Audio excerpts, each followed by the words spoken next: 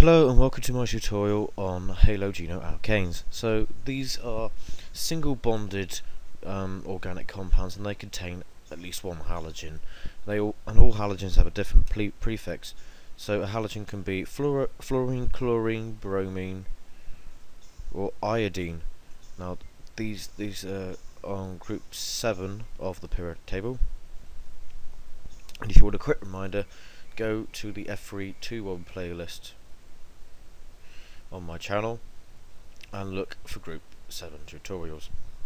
They're near the bottom of the playlist. So to name these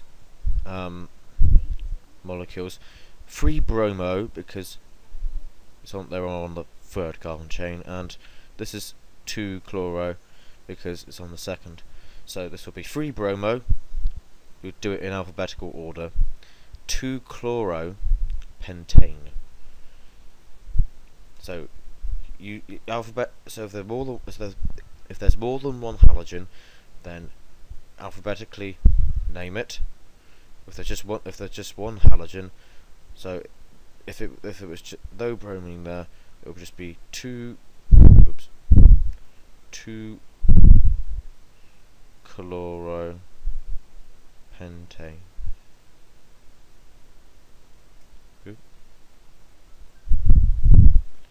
Yeah, that'd be 2-chloropentane. And the next point that I talk about is their reactivity. So halogen atoms are more electronegative than carbon atoms, and electronegativity is the ability for an atom to attract bonding electrons to itself. So bromine would attract the bonding electrons better than carbon, and fluorine is the most electronegative atom on the periodic table. Now the bonding electrons would be more on fluorine's side than carbon, as it's more attractive to the bonding electrons.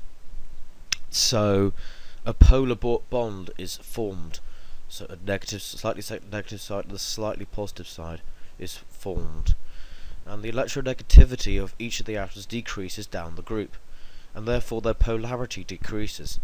So if we have a look, there is an electron deficient carbon atom because one of the bonding electrons in carbon is used during the bond, and they react with nucleophiles in substitution reactions. A nucleophile is a reactor that attacks the electron deficient carbon atom, donating the electron pair, and they contain an electronegative atom with a lone pair of electrons. So that could be anything like H2O because it has 2 lone pairs, OH minus, or ammonia with 1 lone pair. OH minus would have about 2 bonding pairs, sorry, lone pairs, not bonding pairs. 1 bonding pair between the hydrogen, like this, but 1, 2, 3, 4, and 1 there. You need a pair of electrons to make a lone pair, so 2 lone pairs. And since it's a minus ion, yes, on that side, yes, 3 lone pairs then.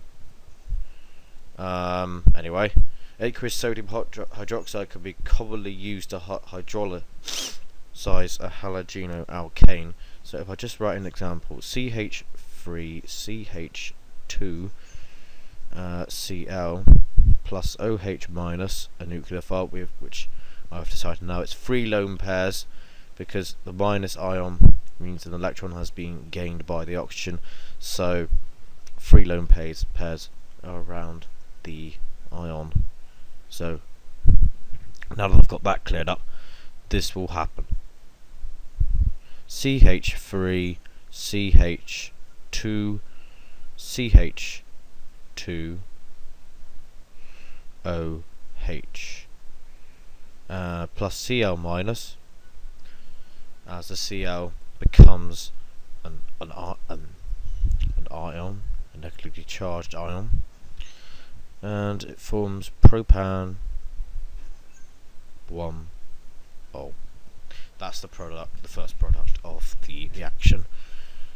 So this is hydrolysis. It's when water or aqueous hydroxide ions that break a chemical compound into two different compounds. So if we look at the next page, then I can show you a couple more examples of a halogenoalkane.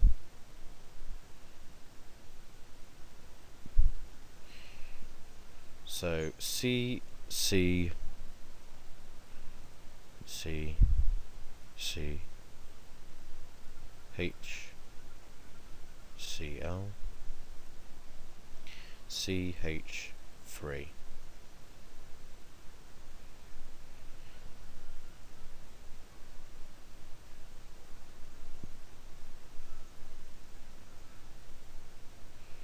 So naming this particular molecule, we have 1, 2, 3, 4, 5 carbons, so it's a pent. It's pent something. Looking at the next step, we have a chlorine atom on carbon 1, 2, so we count from the right. So it will be 2 chloro.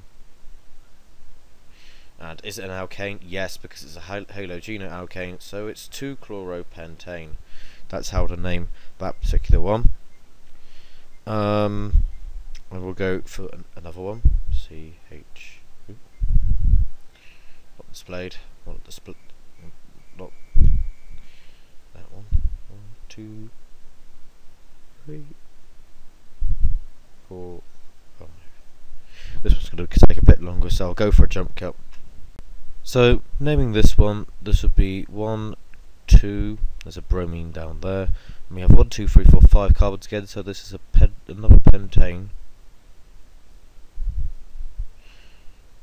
And there's an iodine there. So this would be 2 bromo, 3 iodo pentane.